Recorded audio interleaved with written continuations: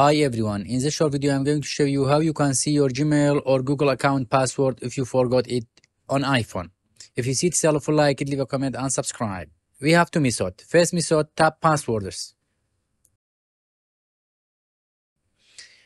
Here I have a saved password for this emails. Anyone you want, for example, for this one, just tap edit.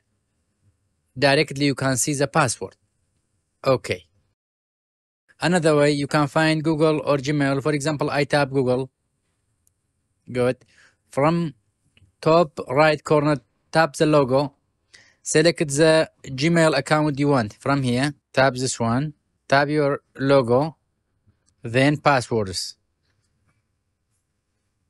Here, you have Google account. For example, I want password for this one. Just tap edit. It shows the password. That's all. Have a nice time.